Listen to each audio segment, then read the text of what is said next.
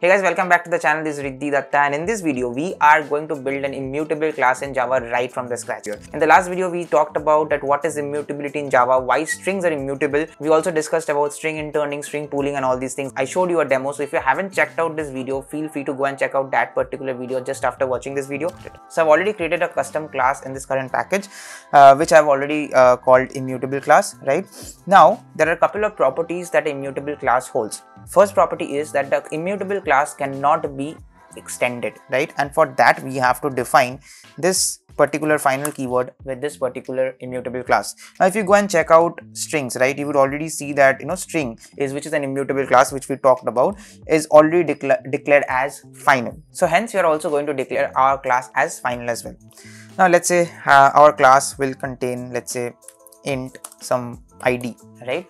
Now we have to also ensure that this is private, because what does an immutable class mean, right? I mean, immutable class means is the contents of this class cannot be changed from the outside, right? That is what our main motto is. Once it is set, it cannot be changed by any means. Okay, so for that, obviously following the encapsulation principles, we have to mark it as private. Now the second thing over here is we don't want to expose the setter method to the outside world, because if you expose the setter method to the outside world, what will happen is anyone will call the set method multiple times and change it, right? That is something we don't want, and therefore this immutable class won't have any set method. It will have a get method. We can get the contents of the object, but we don't want to set. Once it is set, like you will only allow it to set only once, set the values only once. And therefore another thing which we have to do is we have to mark the members of this class, all the members of this class as final. So private final, right? Because we ideally want this members of the class to be set only once, and that's it. We cannot change it again.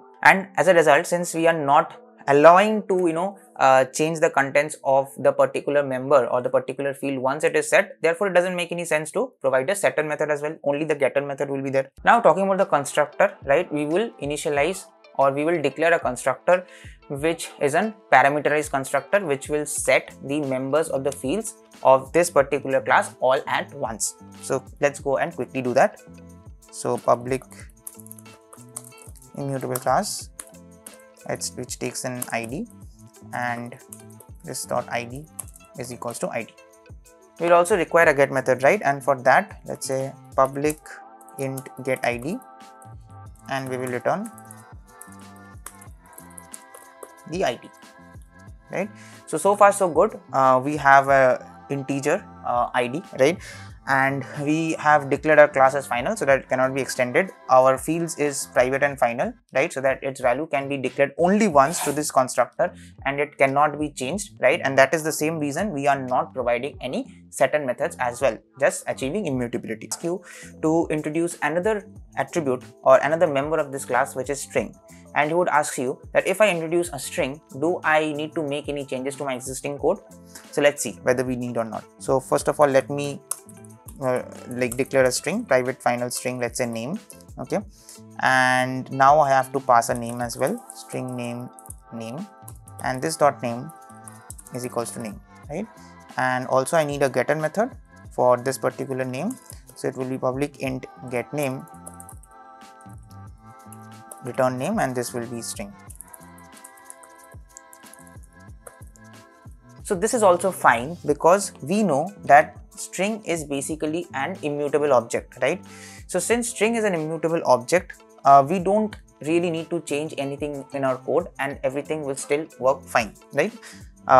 Because we are passing the name once and it is getting set, right? And we know that the contents of the name cannot be changed. Okay, now let's test our class to whatever we have achieved so far and see whether it is actually immutable or not. Okay, so now in our test class, in our main method, what we are doing is we are creating an object of this immutable class. We have passed the id as 0 and we have passed the name as Riddhi, and we are getting this id and we are getting this name, right? So let me go and print this out quickly. So the id is equals to id, and let's also print out the name is equals to plus name, right? Yeah, so let me quickly go and print this. So you see the id is 0 and the name is Riddhi, right? Now let's say that what if we change the ID. Let's say we change the ID to 7 from 0, and also we change the name to something else, right? Some random characters. Now if we again go and print these two things, not these two things, we will now directly print object.getID from the content itself, and also do object.getName. You will see, since though we changed the value of the ID and the name that we got from here, the contents would still be the same, right? It will still be the same. And the reason is that string is actually an immutable class, right? It's an immutable class, so therefore you cannot change the internal contents of the string. So whenever we did this, so basically now name was pointing to the same string, right, that the object returned, but whenever we try to change the content of the string, we saw in the last video that a new reference of the string object is created. Now this name doesn't point to the same string that is there in the object anymore, so therefore the contents of the string doesn't change. It is immutable, and as a result that you don't need to change anything in the code, because strings are immutable, right? And int obviously is immutable because these are primitive data types, so all primitive data types are immutable, and also strings are immutable as well. Now the next question and the next challenge comes. Let's say, what if you introduce something called a hash set? Do you need to change anything in your code? Let's take a look at it. So we are going ahead and defining a new set. We are introducing this new attribute to this particular to a particular class, and let's say we pass this setter method, set integer set, and we do this dot set is equals to set,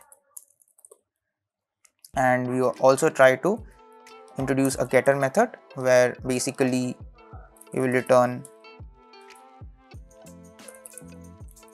this particular set, and we will name it getSet.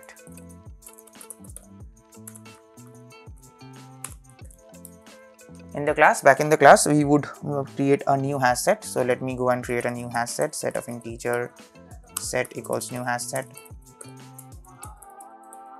and let me add few values, set.add1, set.add3, and let me pass this set to this constructor. Now let's say that here, let me just quickly comment out these few lines, right? Okay, now let me get the contents of this set, right, from this immutable class. So what I would do is, since I've already introduced the getter method for this particular set, object.get set, right, and we would have this set let's say stored in some variable. So set integer, let's name it object set is equals to this, and let me now print this object set. So it would print 1 and 3, right? So now let's me add something to this object set, right? Object set dot add 3, or let's say object set dot add 7. Okay, now let me go ahead and print this object set, and let me comment this.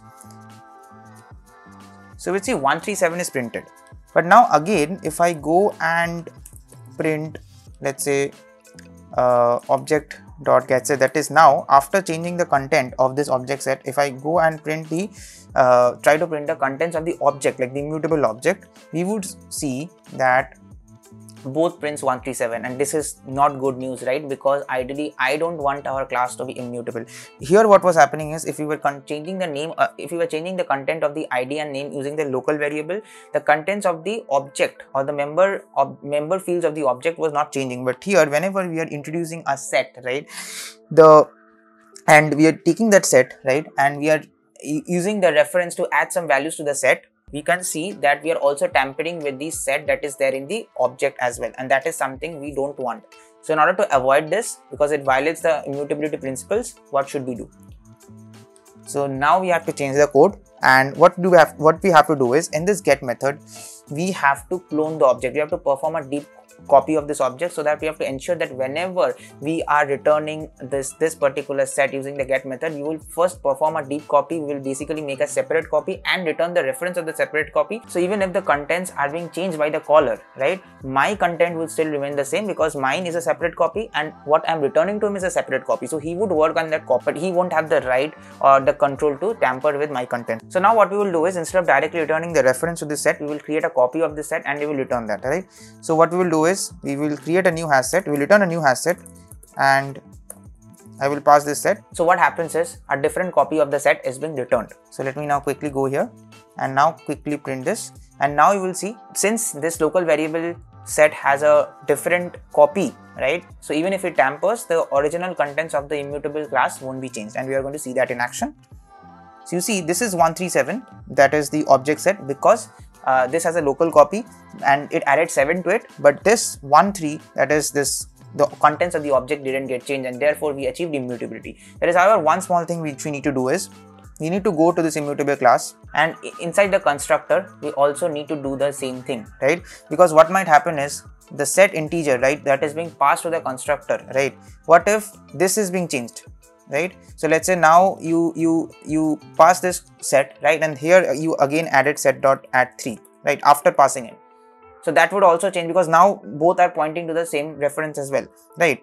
So now if you do that, you will see the content. Let's say I add 7, okay, so now you will see the contents will change. It will change to 137. Ideally we passed 13, so when at the time when we passed this set, it had only 13, right? But after that, let's say I tampered with it, so that is again breaking the immutability principle. So for that also, inside the constructor, we also have to ensure that we are creating a deep copy of this, and we will achieve that simply by using this.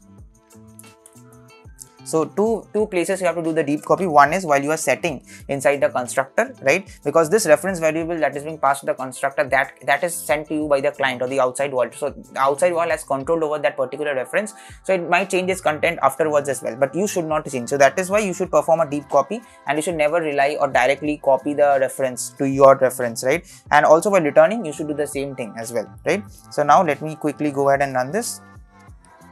And now you will see that even if I add 7 over here, it will still continue to print 13, right? So if I print this object.getSet, let me also remove this so that you are not confused, right? So if you see that this set which we passed is 13, and then after passing we added 7, right? But now if we go and print this object.getSet, it will just print 13 and not the 7, because here we performed a deep copy at both places, that is one at the constructor and also at the get method. So these are the things that you need to take care while creating an immutable class. One is you have to declare the class as final, so it cannot be extended. The field should be declared as private and final, so that it can be only initialized once. Whenever you are creating a constructor, you have to create a parameterized constructor, and you don't need to expose any set methods. And also ensure that whenever you are using any members which are not immutable, which are mutable, for example hash set, priority queue, stacks, stuff like that, right, linked list, right, these which are not immutable, which are mutable, whose value can be changed, you always need to perform a deep copy when in the constructor, as well as while you will be returning in the get method. For primitive data types and string which are anyway immutable class in itself, you don't need to do these operations. You don't need to perform deep copy, because you know anyway they're immutable. The behaviors are immutable in itself. But for classes or member classes which are not immutable, whose behavior is not by default immutable, you have to do this deep copy and return it. So that is the catch. I hope this video was insightful, and if it was, please don't forget to press the like button and subscribe to my channel for more such content on Java, software engineering, DSA and related other topics. I will see you in some other video. Till then, stay safe, goodbye, and don't forget to comment down below that what was the favorite part or what was the new thing you learned in this video. Till then, stay safe and goodbye.